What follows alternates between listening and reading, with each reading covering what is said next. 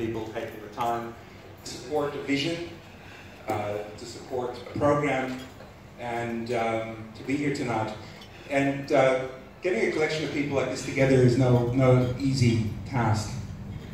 We had scheduled this for the Thursday, the 9th of November, and I got an email from Linda Ben Menashe from New South Wales Jewish Board of Deputies to bring to my attention that it was Kristallnacht, which is a night that is a very important part of the Jewish community, remembering the start of the Holocaust. Madinia Abdurrahman, our president, also pointed out that Thursday night is the beginning of Jummah, because of course Friday, for some people, Jews and Muslims, starts the night before.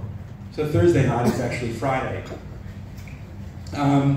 So we settled on a Wednesday. I would have thought that all religions could be okay with a Wednesday, except that of course in this sports mad society where we worship sport, Australia versus Honduras, thank you very much.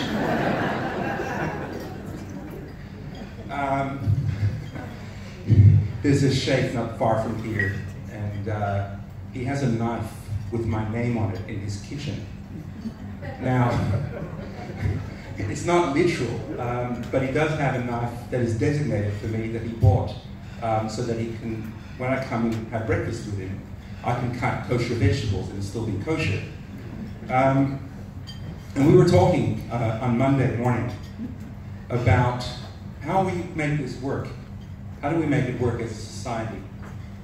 And he made the point that the easy way is relativism. An easy way is to say, look, I believe in my truth, but your truth is just as true as my truth, because no one in a way believes in anything. That was his view. And I said, so how do we get along then? And he said, look, we have different domains in life. In theology and philosophy, there is no pluralism and there is no tolerance. There is simply truth. But then there is the social domain. And I said, Sheikh, does that mean basically that you respect my right to be wrong? And well, it was a silly question actually, because you see, actions speak louder than words. And this particular Sheikh, I sat with him on the floor in his lounge room on the carpet, and he's a man with tremendous empathy, who has always treated me with great respect, made me feel welcome in his home and in his mosque, where 600 members of his community have had the opportunity to listen to me and Father Patrick and other people from other faiths on more than one occasion. This is a man who practices deep respect and dignity for all, even as he holds strong opinions about what the truth is. I asked his family members who are here today to pass on my big thanks to this wonderful man. You guys know who you are.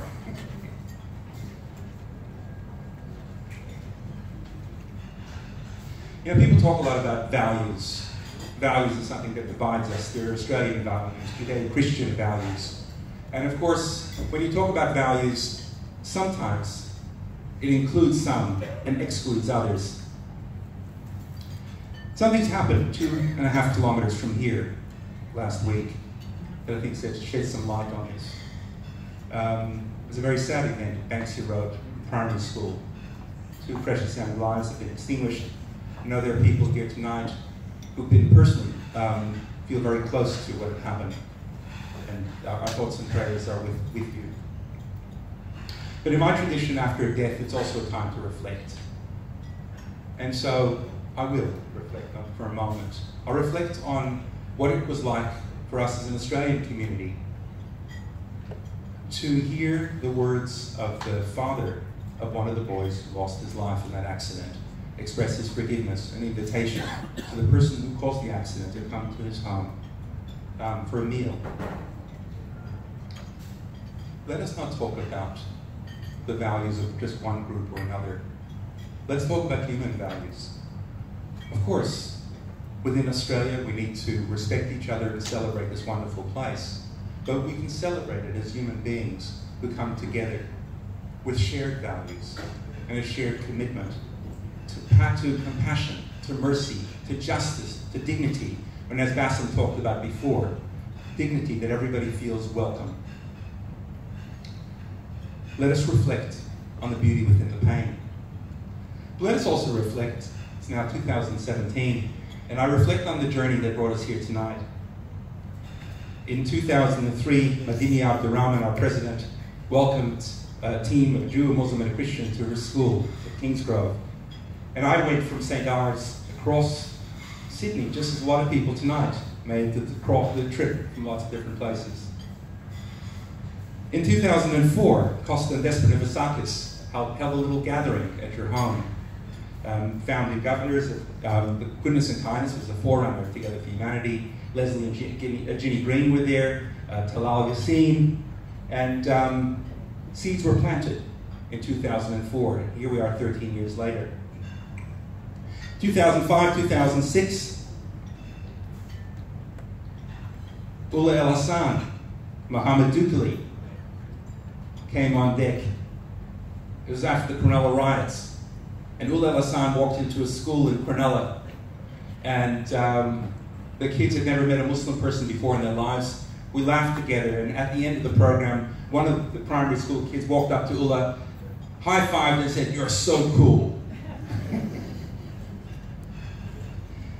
And we've had others. Josie Lacey has given us advice, Maha, Jamal Rifi, the late Sheikh Shami was quite involved, and Donna Jacob Seif came on board in 2008. This dynamic that we witnessed in Cronulla, that you saw on the video, has been experienced in one form or another by 100,000 students across Australia. And that's been made possible by your help, and thank you to every single person here tonight. Our work also addresses what Bassem talked about before, belonging. You belong. Everyone needs a feeling of belonging. And it's a little bit harder for some people than others.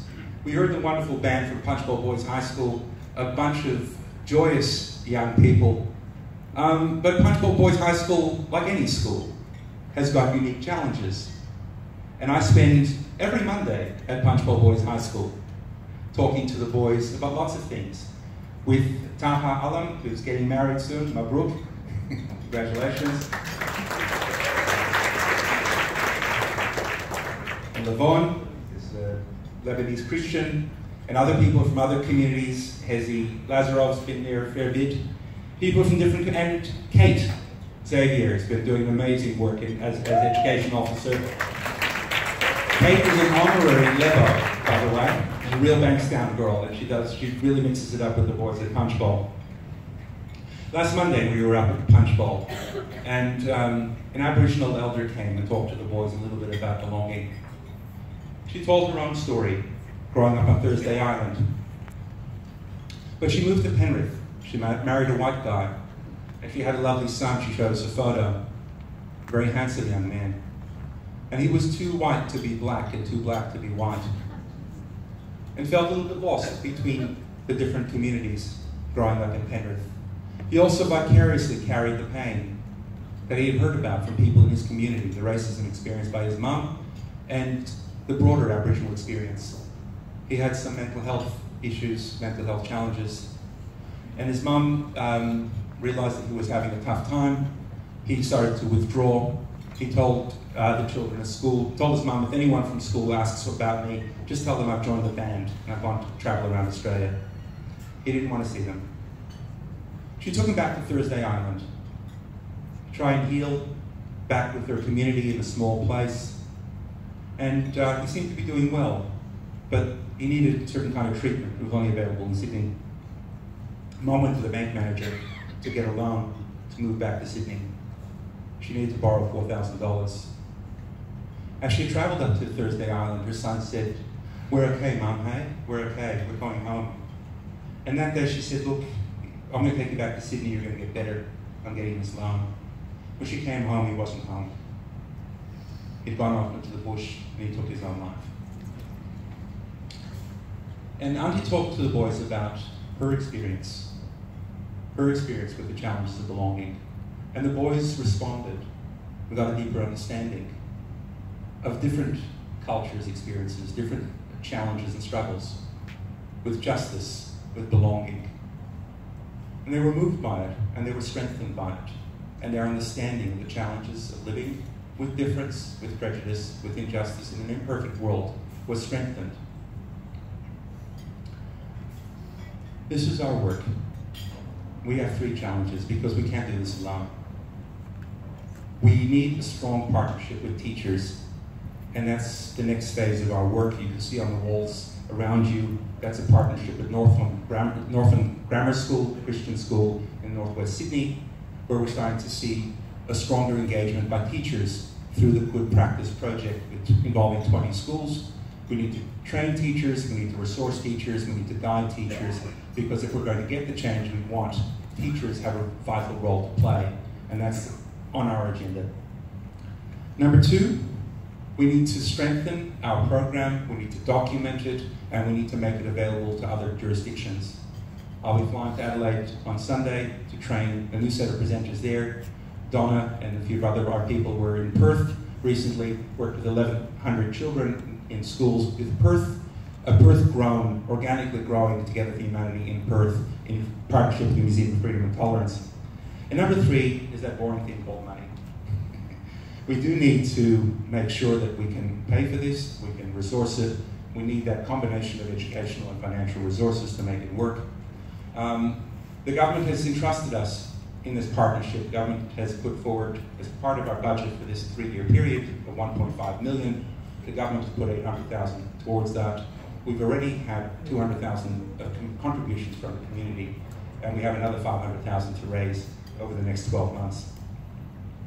So let us seize the moment tonight to continue to build trust between our communities, to build on the work of so many people, the inspiration of Adam and